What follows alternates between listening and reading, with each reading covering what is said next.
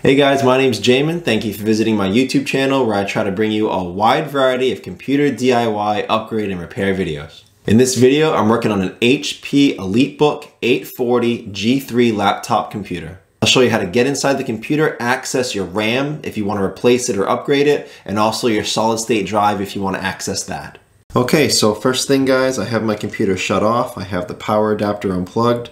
I also have it on top of an anti-static pad. Either an anti-static pad or an anti-static bracelet is a very good idea when opening up a computer to limit the chances of damaging any of the components. If you guys want help finding items like this, supplies for your repair, or any of the tools I use in my video, check out the link above. It'll take you to my Amazon store where you can see the things that I use in my shop. Okay, so to start off with, I see a screw there. So 4 along the top, you got 2 here, 3 along the bottom, and 1 there, 1 in the middle. I'm gonna go and take those off now.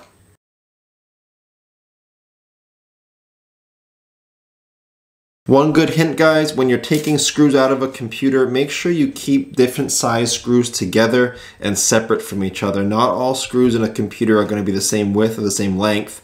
And if you try to put the wrong screw in the wrong hole, you could end up damaging a component. So make sure your bottom case screws stay with each other, your battery screws with each other, motherboard screws. Make sure you keep your screws separate. I'm now going to take my small flat plastic pry tool, put it in near the hinge, and just give it a little pop. Pop that bottom case right up. As you can see here, there's no electrical components on this. It's just a panel, so that just pops right up. Here's the inside of the computer. I'll zoom in a little bit for you. So the next thing you want to take out before you move on to any other component in any computer repair is your battery. The idea here is we want as little power running through here as possible so as not to damage anything. So the very next component you always remove is your battery. As you can see, it's held on by 1, 2, 3 screws. So I'm going to take those out now, and I'm going to keep them separate from my other screws. And then right here, there's a little black flap, plastic flap right there. You just bend that up and you pull the battery right out. And that's how you remove your battery. It plugs into that port right there with this connector. So that's how you would line it up, and it just comes right out. Now that we've removed the battery, the computer is safe to proceed further into. There's your solid state drive, and there's your 2 RAM ports. So your RAM is right here. We have 1 RAM port that has a RAM stick in it, 1 that's empty. This is kind of nice. It shows you the arms that hold the RAM in. They're 2 metal arms that are spring loaded, and the way you release the RAM is by prying them apart from each other, and the RAM stick pops up, just like this.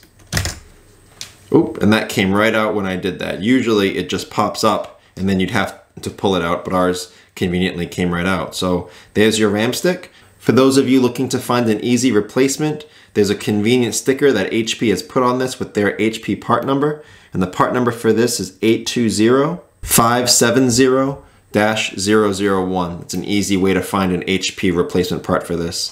To put the RAM stick back in, you'd match up the long port and short port there. You'd put it in, get it in there flush, and then you'd push down and it would snap in on both sides. Just like that. There's your solid state drive. As you can see, it's held in by a single screw. So I'll go and take that single screw out. Your solid state drive pops up, and then you just pull it out of its port like that.